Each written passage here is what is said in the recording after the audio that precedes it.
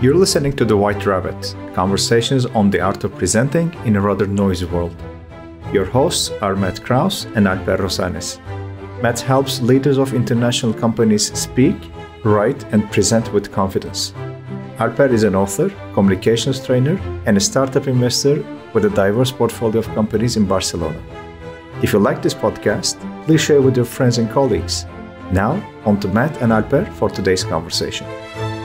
Alper, the other day, I was listening to a podcast, and I'm sure you've heard of it before. It's the Two Bobs podcast. Oh, yeah. Oh, yeah. And we're big fans of these two. Our virtual free mentors. Yeah, they don't even know it. They don't even know who we are, but we listen to and read pretty much everything that they put out. So they're definitely our mentors. And the recent episode that I was listening to was about models. And it was about not models as in, runway on Venice models, but models as in ways of understanding the world, constructs or ways of understanding the world. And they went into a couple models that they use, but their main point was to say that models are necessary for understanding the world. And another point that they made was that not only are models necessary for understanding the world, but one person might have 9 million different models. There's no one perfect model that explains everything. That's an unrealistic expectation to have of a model. A model is just in their words. A model was just a way to see a problem and know how to look at it or know how to attack it. There was no expectation that there's one perfect model that needs to explain everything in the world, and your life is not complete until you find this model. So they were talking about models. Okay, it's pretty personal then. Yeah, it was pretty personal. They were giving advice to others, and their advice would be very personal. It was whatever your model is, and you should not expect your model to match the models of your competitors. Don't expect this. Just think of what is your model for your own way of seeing the world. So yeah, it was very personal. And I was listening to this podcast and thought, well, I should figure out what my model is. And I've been using my model for many years, but I should finally put myself under the pressure of getting out a pen and pencil and writing it down and figuring out what it was. And so I got out a pen and pencil and I wrote it down. And the first thing, pardon me? Pen and pencil or pen and paper?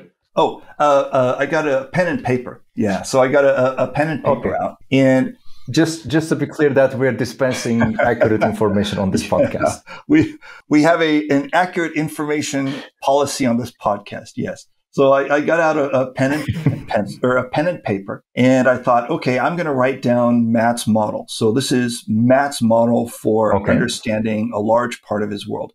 Not Matt's model for understanding everything. That's an unrealistic expectation, but just one of the main models that Matt uses. And what I came up with, the first thing that came out of my head was that people have a really hard time getting out of their own heads. That's a model that I use for explaining a large part of what I do professionally. And then they mentioned another thing on this podcast, this Two Bobs podcast. They said, okay, well, your model should not make the world more complicated. It shouldn't make a problem more complicated. If your customer needs you to sit and work out this model, your model's not right. You need to be able to explain your model to your customer, and your customer, after a few iterations of needing you around to work out the model, your customer should be able to work out the model on their own, or they should be able to execute the model on their own. They should be able to understand the problem on their own. It shouldn't require you. So with that, I thought, okay. Well, if I'm sitting, let's imagine that I'm sitting and I'm talking to a customer, and let's call this hypothetical customer Bruce. I'm sitting with a hypothetical customer or a hypothetical client named Bruce, and I'm sitting there in the conference room, and I break out this phrase. People have a really hard time getting out of their own heads. And Bruce says, Matt, that's nice. You're very wise and all. You and your mother should both be very proud, but I didn't call you here today to be wise. I called you here today to solve a problem for me. So give me a way to use this tangibly. What tangible steps can I take to make this framework or to make this model work for me. So that when Matt spouts this model, people have a really hard time getting out of their own heads. Bruce, the client, needs to be able to take that information and do something tangible with it. He needs to be able to solve a problem with it. That's the standard that the model has to meet. So I thought, if that's the standard that the model needs to make, what are the steps that I could give to Bruce so that Bruce could solve the problem even if Matt's not there? That's the definition of a good model. And so I thought, okay. By the way, I'm going to interrupt you for a second. Sure. When you say the problem of Bruce, are you just understand it correctly? Are you saying that the fact that people have a really hard time getting out of their own heads, is it a problem that Bruce is aware of about himself, or are you bringing it onto his awareness? Well, I guess in this case, maybe Bruce thinks it's kind of cool because he hadn't thought of it in those terms yet. But Bruce has a specific problem and he's called Matt for it. And since I'm a presentation delivery guy, it probably has something to do with presentation. So Bruce is probably trying to solve some sort of problem with presentations or messaging or something like that. Mm-hmm. He's not trying to solve some other problem like how to paint his office door or how to lead stand-up meetings on Monday. So he's trying to solve a problem and he's probably vaguely aware. Like when I sit there and I say people have a really hard time getting out of their own heads, it's not like Bruce says, wow, I've never heard that before. That's amazing. Oh my God, this Matt is like God. Bruce kind of knows this. But I mean, not as in like Bruce knows that Matt is God. He kind of knows this model that Matt has just given. You would like that, wouldn't you? Yeah, of course I would like that. But Bruce hears this and thinks, yeah, Matt, that's nice. It's good to see the world that way. Congratulations. But knowing this model, people have a really hard time getting out of their own heads. It doesn't help me. It doesn't help me, Bruce. It doesn't help me solve the problem that I'm trying to solve. So give me something tangible so I can solve that problem. Take this theory that you have, take this model that you have, and break it down into tangible steps that I can use. That's according to the Two Bobs podcast, that's the standard that a good model needs to hit, is that it needs to have tangible steps that a customer can use. So I continued with my writing a little bit. And I thought, okay, well, that's great, Matt, that you have this model. I played Bruce a little bit, otherwise known as devil's advocate. I played Bruce a little bit and I said to myself, that's great that you have this model, Matt, but how do you use it? If you're having this problem, how do you get over it? And so I came up with 4 steps that you can use to get over this problem of getting out of your own head. And nobody is ever perfectly going to completely get out of their head. I mean, we're humans after all. There's no way that we can completely bridge that distance between one head and another head. We can try, and there are some great things that we can do to bridge that gap, but we're never going to fully bridge that gap that exists between one person and another person. There's just no way it's ever going to happen. So these are not steps that you can use to perfectly bridge the gap. They're just steps that you can use to get really close and maybe closer than most people to bridging that gap. So step 1 is spend half the time describing the way that they see the world. And by they, I mean the audience or the other person, the person that you're trying to communicate to, your target audience. Spend half the time understanding the way that they see the world. And ideally, in order to do that, you would, walk a mile in their shoes.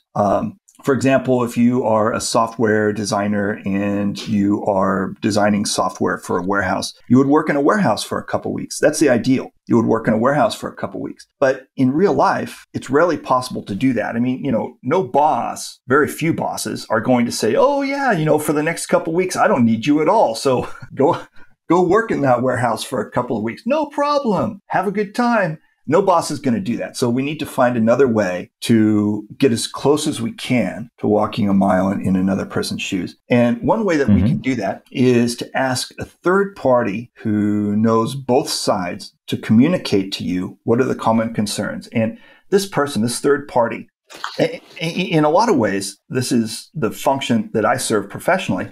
In a lot of ways, one of the key tools that this person is going to need is that this person is going to need to have a little bit of vocabulary from both sides. This person is going to need to have a little bit of software engineering vocabulary, and a little bit of warehouse worker vocabulary, so that this person can say, and this person is also going to need to have a view of the world that says, if you take two people from different groups, there are going to be some differences. I mean, the life of a software engineer and the life of a warehouse worker, they're not the same, but probably about 80% of their professional life is largely the same. Both sides, they feel pressure from their boss. Both sides, they feel pressure to do something difficult. Like, for example, a software engineer feels pressure to solve this problem and write code for it before vacation. And the warehouse worker feels pressure to pick 30 tote boxes per hour rather than 25. So both sides are feeling some pressure. So this third party is going to need to know how to speak a little bit of the language of both sides. And this person is also going to need the perspective that even though there are differences between people, there's also a large commonality between people. And then in that, you have a third party who's going to be able to show you how to bridge the gap between the words that you use to describe the world and the way that you describe the world to the way that a warehouse worker describes the world. That's step one, is walk a mile in their shoes. Step two is spend 15 to 20% of the time. So let's say if you're taking an hour, maybe you spend 10 minutes describing the problem using the vocabulary that they use. So describe the problem using the vocabulary they use. And here it's important that you don't describe the problem using the vocabulary you use. Describe the problem using the vocabulary they use. That they use. Yeah. Like, for example, maybe the problem is that the handheld electronic devices that they use in the warehouse don't show all the locations of an item. And you, as a software engineer, maybe you're thinking in terms of words like database, and you're thinking in terms of database calls and pings and blah, blah, blah. You're thinking software engineering terms, but those aren't the terms that the person in the warehouse would be using to describe the problem. And that's where the third party comes in. So that's the second step, is describe the problem using the vocabulary they use. And then the third step, and this one also takes about, would take about 15 to 20% of the time. So if you're working on a presentation for an hour, it's 10 minutes or something like that. Describe the problem, or describe the solution using the vocabulary they use. And again, this is where that third person comes in, is that you need to be able to describe the solution using the vocabulary they use. So if you're that software engineer, you might be thinking in terms of, database calls and latency and requests and pings and blah, blah, blah, all this software engineering vocabulary. And that's not the vocabulary that the warehouse worker would use to describe the solution. Maybe maybe the warehouse worker would use...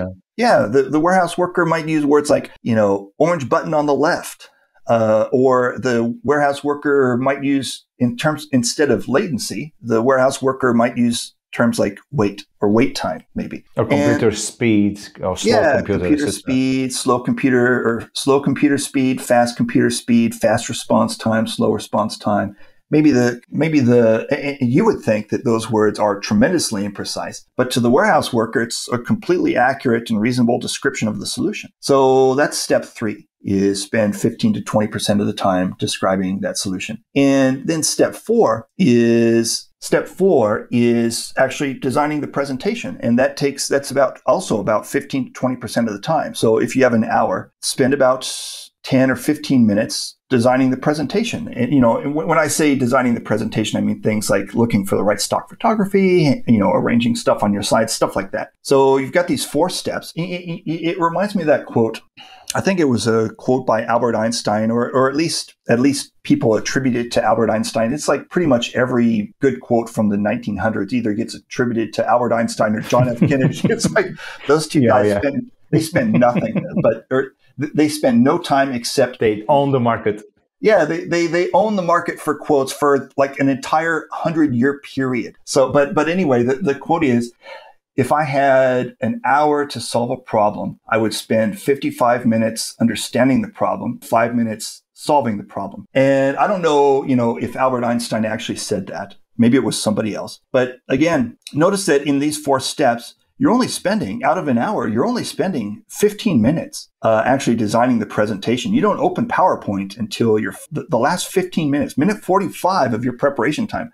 Most of the time is actually spent learning how to describe the way they see the world. So anyway, those are the 4 steps. If Bruce looked across to me in the conference room table and said, Matt, that's nice that you say people have a really hard time getting out of their own heads, but Matt, give me something tangible, some tangible steps that I can take to solve that problem. Those are the first 4 things that would come to mind. I understand. And I like that the majority of the time spent would be on trying to see the world from their point of view, like taking a walk, walking a mile in their shoes. Yeah. And it's really important to do that. A lot of in our industry, we see a lot of death by PowerPoint, bad presentation. And probably half of the cause of bad presentations is simply not being able to describe the world in ways that other people see it. You've got this audience of 10 or 100 people. Oh, you're absolutely right. I would say much more than the health. Yeah. So you've got these people sitting in front of you and you're talking at them and they just don't understand or care what you're talking about. Maybe they care deeply, but they don't know it because you've covered it up in so many words that they don't understand anymore. Mm-hmm. So anyway, as I heard this 2 Bobs, as I felt compelled to write down my model and help walk Bruce through it, and I was inspired to do this by the 2 Bobs podcast, this is the first thing that I came up with. There are a million other models that I came up with after that. There are models that have absolutely nothing to do with my professional life, but I came up with them anyway. It was amazing how many models we're using, and sometimes we take it for granted and don't even realize that we're using it. So should we point our listeners to that episode to find out how to find, or maybe discover in this case, their own models for viewing the world? Yeah, we should totally put that in the show notes. The link to this to the 2 Bobs podcast. We should definitely put that in the show notes. And I don't know one of their points is that everybody's going to have a different model. So maybe they're not dropping any wisdom bombs that are suddenly going to make you think, oh, wow, that's the model that I've been looking for all my life. Maybe that's not going to happen. But maybe listening to that podcast is going to trigger something in you and think, I've been looking at the world a certain way for a long time, and it's finally time for me to put it down with pen and paper. This sounds good. Yeah. I'll check that out too. All right. So thank you very much. And I'll talk to you next week then. Thank you. Thank you for the wisdom bomb. And I'll talk to you next week. Okay. Bye-bye. All right. Take care. Thank you for listening to The White Rabbit with Matt Krause and Alper Rozanes. You can subscribe to the podcast on Spotify, iTunes, or through your favorite feed.